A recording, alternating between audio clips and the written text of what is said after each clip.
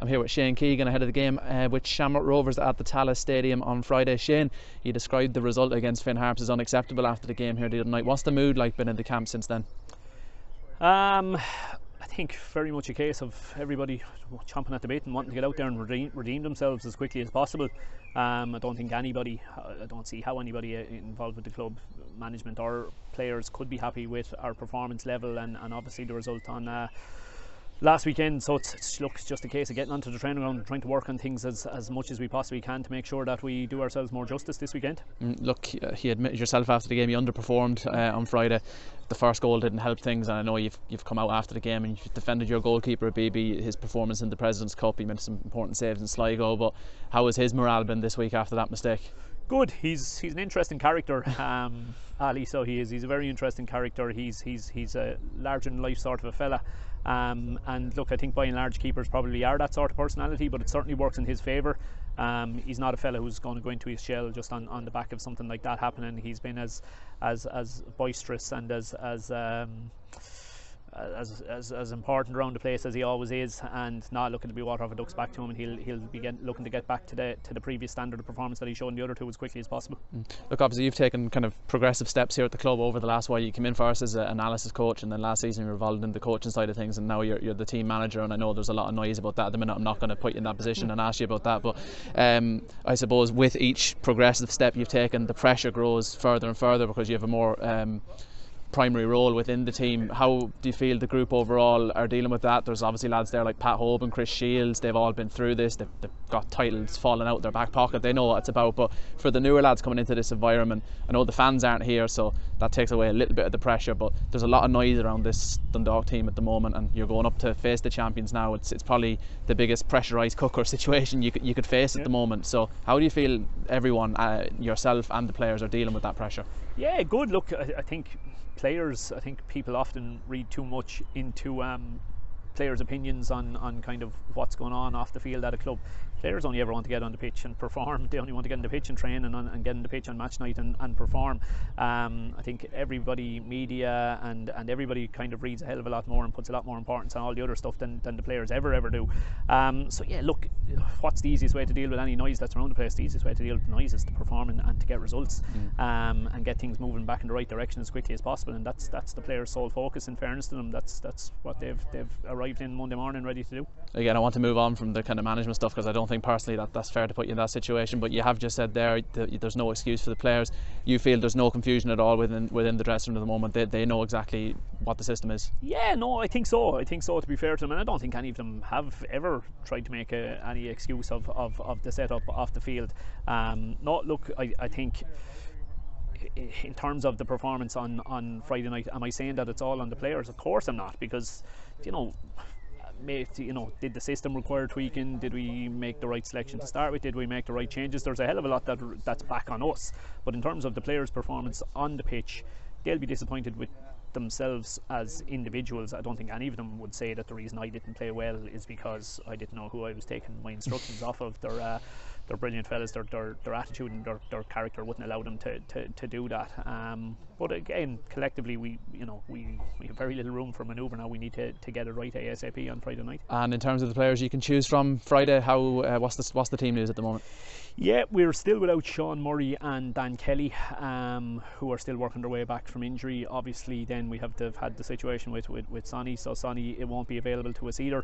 Rivas has had a busy week of international duty, that's for sure, but he is a machine, and I think that will give him every chance of potentially still being available for it.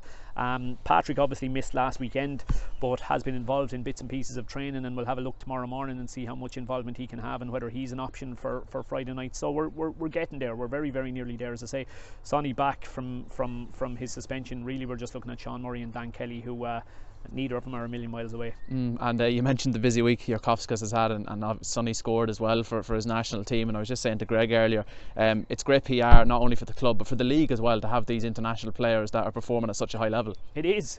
I mean, Rivas' assist last night was absolutely outstanding, and the result was outstanding for them as well, to pull it back from 3-1 down to get that draw. And it's great, even in, you've got your WhatsApp groups, and it's fantastic to see all of the players. Normally international breaks, you know, they wouldn't be paying a whole lot of attention to what's going on outside of their own country. But you know, within moments of Sonny getting his goal, or within moments of Rivas putting in the brilliant cross for the goal, the WhatsApp group is exploding with all the players congratulating them and saying what a goal and what a cross and all of that kind of stuff. So it creates an extra buzz around the place that can only be a positive thing. Obviously you mentioned Sonny is suspended, and you mentioned Jurkowska's had a very, very busy week, but just in terms of the regulations and the rules about players that have been away on international duty, how does that work exactly? Yeah, look, we've had to get a huge amount of clarity of that during the week. I suppose it was less important with Sonny because of the suspension, so it was easy enough on that side of things, and thankfully Rivas, he falls into that elite bubble crack that we're able to bring him straight back in. So we are look, the fact that the list, I suppose, changes quite regularly as to what countries are red zone and what aren't red zone. You have to be have your eye on this all the time. I suppose we're very, very lucky in that Danny Miller, who's our physio, is obviously the physio with the Irish international team as well, so he's got a lot of experience in terms of all that coming and going, so he's able to keep us very, very well informed there as well. But it is a bit of a minefield. And just going back to what we talked about last week with Sonny and the whole thing with international call-ups, and it has to be Irish players if games are going to be postponed, when did you first become aware of that rule? Yeah, I think it was, I'm trying to think, I suppose it was at the beginning of the week leading into that game.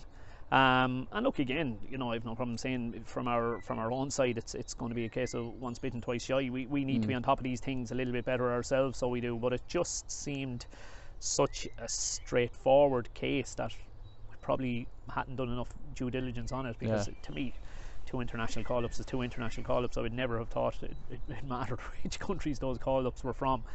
So yeah, look, it wasn't ideal. Yeah, definitely I'm in the same boat. I had no idea of that rule, and I'm following this league a long time. But again, you've said it there, maybe do you feel on the admin side of things the club just need to be a little bit sharper on things like that as well?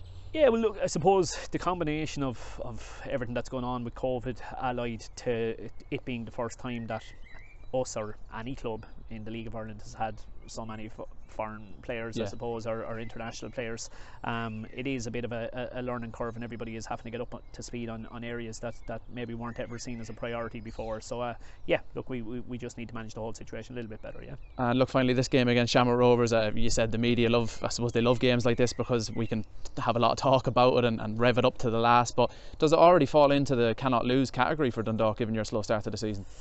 Look, I think the fact that it's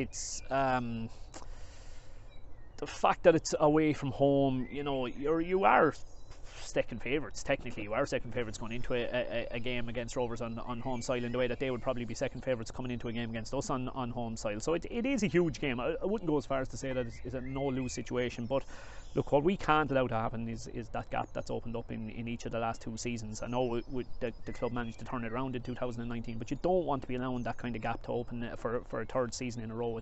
You really, really don't. So from that side of things, you know, half a dozen games gone, there needs to be very, very few points between us, Rovers, or anybody else that's up around the top, and a good result on Friday night would kind of help making sure that's because the case. You've got some very tough fixtures coming after this as well, the other two Dublin clubs, Bows and Pats, so yeah, as you said, you can't afford to lose ground. I think in the opening 5 games we've got the other 4 teams who finished in the top 5 along with us last season, I'm pretty sure. Obviously the one game that didn't apply to is the one that we managed to go and lose last Friday, so that's put an extra bit of pressure on us. But no, it's an extremely, extremely tough start, that's for sure, and we just need to navigate our way through it with a decent points tally and then try and capitalise when it levels out a bit more. Shane, best of luck the weekend. Cheers.